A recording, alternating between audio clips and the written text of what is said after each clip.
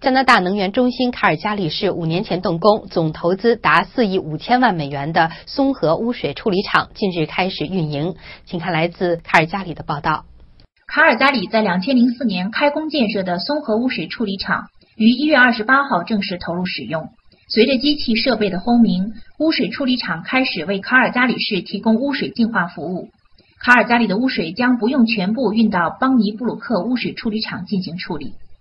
从去年10月开始，污水处理的核心设备蒸煮器和发酵器在经过2个半月的日夜赶工后顺利组装完毕，标志着工程整体建设全部竣工。投入运营后1年内，污水处理厂将接受严格的监控，以确保污水处理工程能够顺利进行。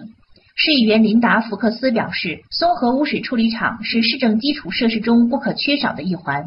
随着经济的迅猛发展，环境保护变得更加重要。该项目原先计划投资2亿4千万美元，由于最近2年建筑材料价格飞涨，松河污水处理厂最后总投资达到4亿5千万美元。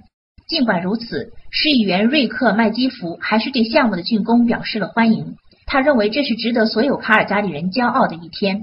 松河污水处理厂采用了目前最先进的设备，专家确认污水处理质量已经超过了阿尔伯塔省环境部门的质量标准。新唐人记者萧峰、兰奇卡尔加里综合报道。